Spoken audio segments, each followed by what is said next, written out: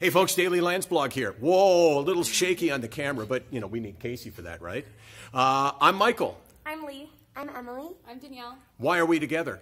You're at Ivy Business School today giving a speech about mental illness for our Break the Silence event, which aims to break the silence with mental illness. Right, why is it important?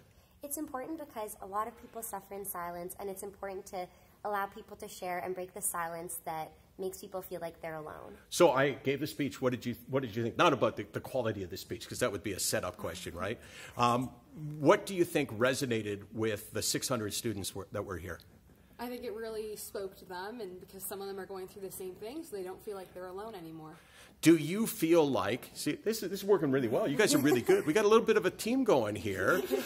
Do you feel like there is a problem on this campus with people sharing? Meaning, is mental illness different than physical illness? 100%, definitely.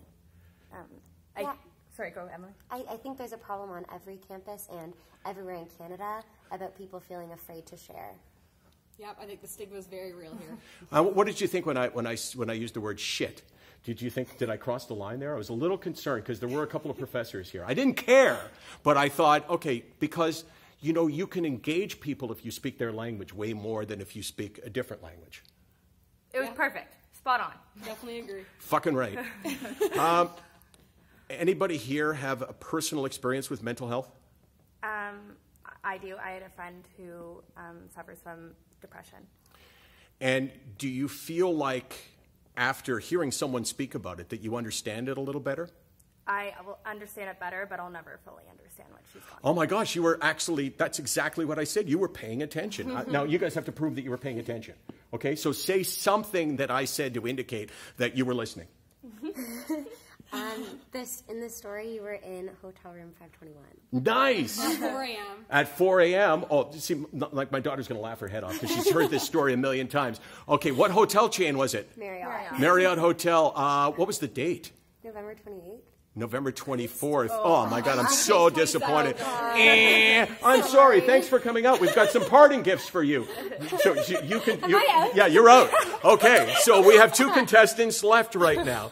Let me ask the question: what city was Tyson Williams from?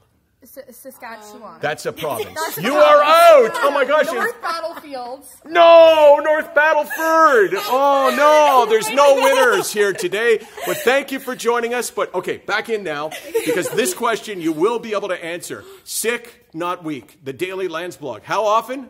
364 days a year. And how many hours a day? 24. And why are we here? Anyone have a good answer? So you don't feel like you're alone. Nice. Good one.